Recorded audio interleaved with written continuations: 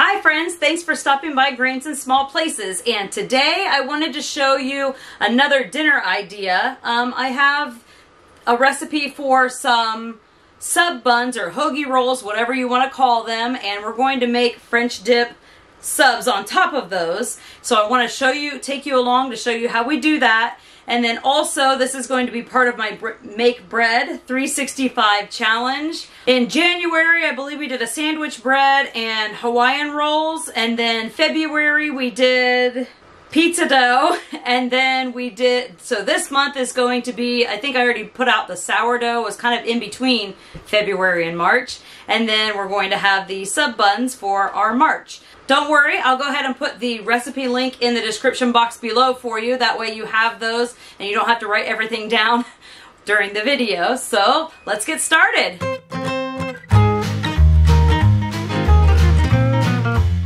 Okay, so first things first, we're going to start on the sub buns. I'm going to mill some grain. I'm using hard white wheat today. I love these containers that I keep my grain in. They're just kind of my everyday container uses. They seal really well and they have a nice wide opening so I can get big scoops in, those larger measuring scoops. And it actually comes with this little measuring scoop here with measurements on the side for me.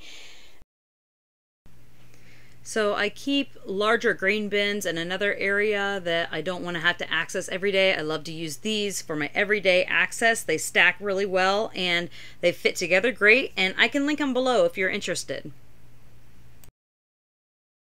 They come with these cute little labels and this little white marker also, so I can put them on here just to know which grains are which. However, sometimes I can just tell by looking at them because they all have a little bit of a different look to them. But what I'm going to do is measure these out, and I'm going to weigh them about 450 grams of wheat berries, and make sure to zero out your scale when you put your container on there. But that's going to be about 2.5 cups of the hard white wheat, and that should yield me about 4 cups of fresh milled flour. Now you can use hard white here or hard red or a mix of the two, even if you want to sprinkle in some kamut or spelt or something like that. That is great in this recipe as well. But the hard wheat varieties is what gives us our gluten, so we have a nice structure of the bread. And we're going to just put this in my little mill here, and you can see me tightening the knob at the top. That's just making the flour finer for me, and I want to do this after I put the grain in my mill. Then I'm going to grab my little Bosch compact mixer. Sadly, this has been discontinued by the company, but I hear that you can still find some on eBay and Amazon and things like that. There's a couple other websites that may still have them listed as well. I'll put a link below if I can find some if you're interested in it. But here's the beautiful flour, and you can see the flour has no gritty thick texture. It's nice and fine. And I'm going to heat up about 1.5 cups of warm water, or 350 grams. I'm going to put that in the microwave and just heat it up just above room temperature where it's not too hot to put my finger in. Probably under 90 degrees Fahrenheit is what we would want. After I put in the warm water, I'm going to add about 1.5 teaspoons of sea salt. And I'm going to add in about 2 tablespoons of sugar. This is my raw cane sugar. You could use honey. If you do, you would just use the same amount. Or of course you can use whatever sweetener, different option that you like. And then I'm going to put 3 tablespoons of olive oil in here. Now I really like to use this extra light tasting olive oil because it doesn't have any really strong flavors, and I just like how it works into my dough and how it tastes. So I usually buy giant bottles of this and have it on hand quite often. So after I've added the warm water, the salt, the olive oil, and the sugar, then I'm going to just mix those ingredients around so that they can just start to incorporate a little bit before I add in my flour. And then I'm going to add in my fresh milled flour. Okay, so you'll notice that I take the whole bowl of flour and go ahead and just dump it all in. That's just because I know that this recipe works for me. I would recommend you leaving a little bit of the flour out because every recipe works a little bit different for each person. So you may need a little less or even a little more than what I have here. No one recipe is going to be perfect for everybody. So I just wanted to throw that out there in case you've had problems with recipes in the past. Sometimes the recipe has been written for a drier climate or a more humid climate, and it really does affect the amount of flour that you need. Also, just the wheat berries themselves and the moisture content in them can also change how the dough works with the flour. So I want to mix this all in until there's pretty much no dry flour showing anymore, and then I'm going to cover it. So I'm going to cover it before I put my yeast in, and this is just a version of a sponge method. A sponge method is where you just take your flour and some water and you let it soak for a little while before you add the other ingredients and start kneading. So I have tried that method before and added my other ingredients afterwards, and I just find that this works better for me. You can choose to do it however you prefer, but I really like the method of just mixing all the ingredients except for the yeast and letting it sit so that the flour has a chance to absorb the water and all the liquids, basically. You don't want your dough to be dry, especially at this point, because it will start to get drier as it absorbs your liquid that you're using for pretty much any fresh milled flour recipe. Fresh milled flour does tend to absorb more water when we're using the hard varieties than just the commercial white flours that you can get. So I want my dough to be somewhat sticky at the stage of where I'm going to cover it. So if you forget about it on your counter and let it go for an hour or even more than that, it probably will still be fine. Just 10 minutes is the minimum that I would recommend that you let it sit before adding the yeast. I've left it sit longer, and actually the longer you let it sit, the better results I end up getting from it. So don't worry and stress about it if you leave it on the counter, you go do something else and you forget about it. I've done that too. We've all been there. After it's sat for a while, you can see it's already starting to get stretchier. I'm going to just mix that in. You can see I've still got some dough around the edge of the bowl, and before I start to put the yeast in, I want that to start incorporating on itself. And I'm going to use about 2 1/4 teaspoons of instant yeast. I really like the instant yeast or the bread machine yeast because it acts a little bit quicker. I don't have to proof it. I can just throw it right in here. I have heard that people have had success using the just active dry yeast, throwing it in here without proofing. I have not personally tried that, so I don't really want to recommend to do that. But if you have experience with that, feel free to go ahead and do that as well here. And then once it starts to pick a little bit off the side of the bowl, I went ahead and put the yeast in. So the price has risen here in the United States on yeast and many other grocery products I'm sure you all have seen. But I lucked out and was able to find bulk yeast, the kind that I really like to use, at Sam's Club. They sell 2 pounds, and the last time I bought it, it was, I believe, around $6. Which kind of surprised me because those small jars that I used to purchase, their price had gone up to about $4 to $6. So now I'm able to have 2 pounds of yeast, and I keep it in my freezer. I keep one of those jars that I had bought previously, and I just keep refilling that, and that stays in my refrigerator, and that's what I use every day. And then I'll just keep refilling it from the stuff in my freezer, and it helps save a lot of money, and it keeps it nice and fresh, and I've never had a problem with it going bad or dying on me. So now you can see everything has been incorporated, all the sides are clean, but the dough is still a little sticky. I do like to work with a stickier dough. I'm going to check for the window pane test. We want to make sure that we knead it all the way to the window pane test. That's what gives our nice, stretchy, fluffy texture that we like from like the store-bought bread. Sometimes with fresh milled flour, a lot of people will make the mistake of under kneading, and it will make it be crumbly or fall apart or dense, not soft and squishy. So we want it to be very stretchy, and I do have a little video of the window pane test. I can try to link it here if you're interested in that. But I just coat it with oil, and then I'm going to cover it. I'm going to let this sit for about an hour. Sometimes it takes a little longer than an hour, but as this rises, we're going to go ahead and get ready on our French dip subs.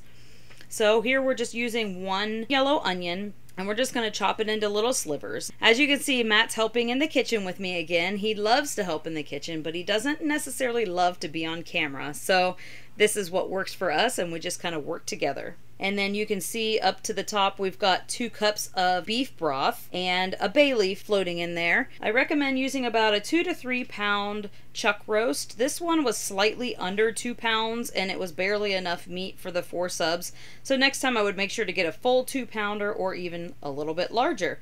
But you could, of course, if your family is larger, use a larger piece of meat. We're just going to put that in my slow cooker, and this is my little Ninja slow cooker. I really love it. It has a lot of options, but I don't think that they sell them anymore. If they do, I'll link it below. We're just going to put some salt and pepper on here, just a basic seasoning, because most of the flavor is going to come from the broth. So we're going to go ahead and put those onions just right into the slow cooker. And in that beef broth, we used about 1/4 cup of Worcestershire sauce. I personally would probably use slightly less next time, but the rest of my family loved it, so it really depends on your taste. If you like the flavor of it, go ahead and use the 1/4 cup. If you don't care for it, then you could bring that amount down a little bit. We're just going to cover it, put it on low for about 7 to 8 hours. We want the temperature to be about 190 degrees Fahrenheit at a minimum, so that way it's nice and shreddable and soft. So while everything is cooking, I decided we need a dessert, and I didn't want to make anything from scratch today besides the sub buns because my mixer was already full and everything. So I like to keep these little cookie dough balls on hand in my freezer. When I make them, I will make extra or a large batch and freeze them and just keep refilling these little freezer bags. That way I can have different kinds of cookies whenever we want, and they're ready to go, quick and easy, and I can even mix and match them, and just if someone else wants a different kind of cookie, I can pull that kind out as well. So they're just going to bake these really quick straight from frozen, and I can link this recipe below. They are literally the best chocolate chip cookies I have ever had, and everyone that tries them loves them. Okay, and I went ahead and just grabbed some of the cookies that I had in the freezer so that we could have a quick dessert. And these are the chocolate chip sourdough cookies that we make with the brown butter. These are just about our family's favorite cookies. So I will link this recipe in the description box below too, because they are delicious. And I used to have another chocolate chip cookie recipe that I was diehard about. This one took that over. So this recipe is literally my favorite chocolate chip cookie recipe. All right, and now it's time. The bread has risen and we're going to go ahead and shape it. If you notice, I got this little mat as a gift, so thank you for that. And it will help hopefully keep my table a little bit in better condition. As you have seen in previous videos, it's seen better days. So I'm just going to uncover the dough.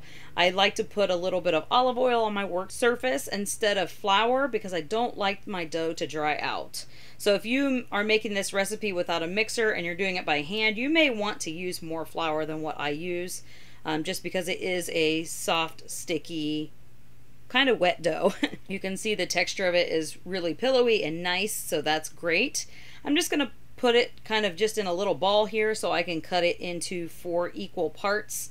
This is going to make me about 4, well, it's going to make me 4 sub buns, but they're about, I don't know, 6 to 8 inches long. If you want to make more than that, you could double this recipe, but I would not recommend fully doubling the yeast. Just only using up to 3 teaspoons of yeast if you're going to double the recipe. And that will get you more sub buns, and you can either make more subs or you could make extras and throw them in the freezer so you have them ready to go next time. So I'm going to take these 4 equal parts, just put them in a little ball, and each one individually I'm going to flatten out and roll them up. Kind of like you would do a cinnamon roll if this was just like, you know, a mini version without the filling, of course. As I flatten these out, I don't want to stretch it too much because I don't want to break the gluten fibers. So I just want to kind of push and just gently push most of the air bubbles out here. And then, as you can see here, I'm rolling it up, trying to keep it fairly tight so I don't have any gaps. And then I want to take the ends of each sub roll bun here and fold them under so that no seams are showing, and then just pinch them together. And then what you can see what I'm doing with my hands here, I'm just kind of cupping underneath and pushing the sides of my hands in at the bottom towards each other to pinch the bottom of that loaf. And this is creating surface tension, and we want surface tension for free-formed loaves. And then I'm just going to kind of smash them down a little bit so that they don't bake too high up and I get a nice, well-rounded bun. But that surface tension, I wanted to note again, is one issue if you're just rolling it up and not having any, like the dough is tight on the top, you may have issues with the form after it's done baking. So this is a step you don't really want to skip, but you can see me rolling down the edges in there too, and there's just kind of squeezing and pinching and pushing it together. And actually shaping dough is probably one of my favorite parts of bread making, is just kind of getting in there with my hands. I did used to knead my dough from my hands without the mixer, but now I do have problems in my wrists, probably not related to kneading, probably related to other things in my past that I've done. But I really, with fresh milled flour, recommend a mixer, just because I have had to knead this for 30 minutes in a mixer before to get the window pane test. So if you really love kneading, that's fine, but if not, a mixer really does save you a lot of time. But I'm not saying it can't be done by hand. So I'm almost done shaping out all 4 loaves here, and I'm just going to put them on this pan. And I like to line it with parchment paper so it's easy to get off the pan when they're done baking. And I'm going to cover it again with just that same piece of cling film. I'm looking into alternatives of shower caps and things that people have mentioned to me in the comments, and I hopefully look to upgrade to some of those soon so that I can reuse them. While these are covered, they're going to sit at room temperature for about 30 to 40 minutes. Again, this varies for every kitchen and every person that makes them, but today, I believe it took about 30 minutes, and then I preheated my oven. Now, I have a little tiny oven, so it preheats pretty quickly. So if you know how long it takes for your oven to preheat, then I recommend preheating that while these are rising at that point in time. I preheat it to 400 degrees Fahrenheit, and I'm going to bake these for about 20 minutes. And now you can see they're beautifully doubled. They're nice and puffy and ready to be baked. I'm going to spray them with water, and that's just going to help in my oven to create the steam. I'm going to spray the oven as well. If I had a steam oven, that would be awesome, but I don't. So now they're done, and if you aren't sure if your bread is done or not, you can always temp it. Yes, I use a meat thermometer to temp mine. 190 degrees Fahrenheit is what you're looking for this type of bread. And then I want to make sure to get it off the pan pretty much right away while they're still hot. Just be careful not to burn yourself. And I'm going to pull the parchment paper out so that it doesn't get any wet condensation on the bottom. And now it's time to check on the meat. Sorry, we fogged up the lens here a little bit, but it's looking delicious. I did get a little bit smaller. So we're just going to pull that out and leave the liquids in here for just a moment.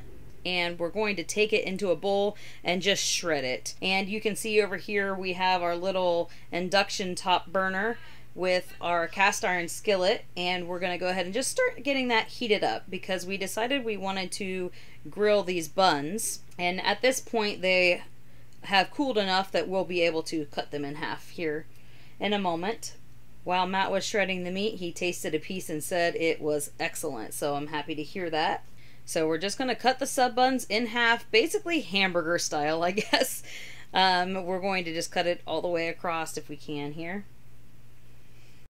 And look at the texture of the inside of these. I just had to show you.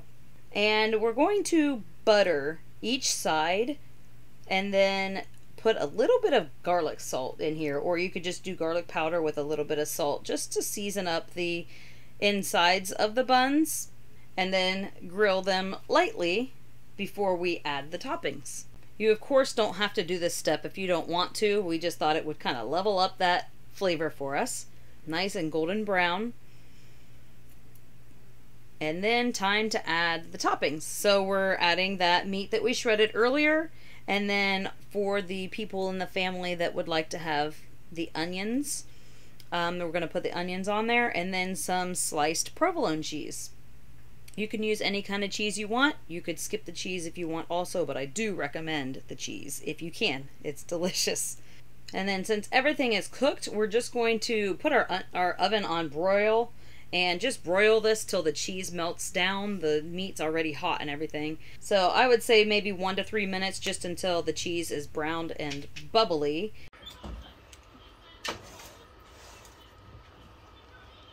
And then while that's broiling, we'll go ahead and grill the top of the buns. That way they'll be ready to go as soon as the subs are done. And this sub bun recipe was part of my Make Bread 365 challenge that I'm doing for the entire year this year.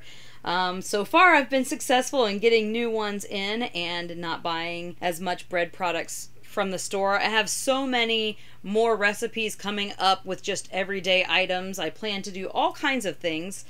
We've already done some sweet rolls and Hawaiian rolls. We've done sourdough bread and bread bowls, and we've done pizza dough, and I plan to have so many more coming up. So don't forget to subscribe and hit that bell so you'll get notifications every time I post a new video. If you're not a video fan and you prefer written, or you like to print out the recipes, you can check out my blog. I'll put a link in the description box, but it's grainsandsmallplaces.net, and I have all of these recipes and tips and tricks over there if you want to check that out.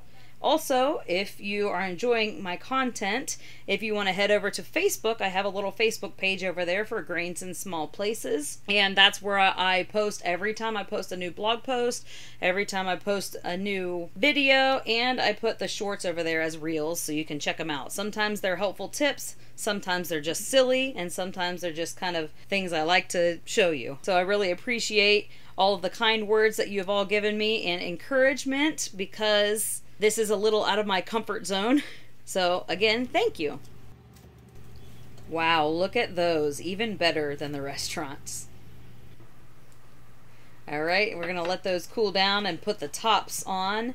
And then we get to dish out the delicious au jus or however you want to say it for the dipping.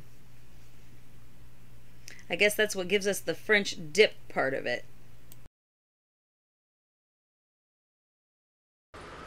So we're going to go ahead and enjoy these.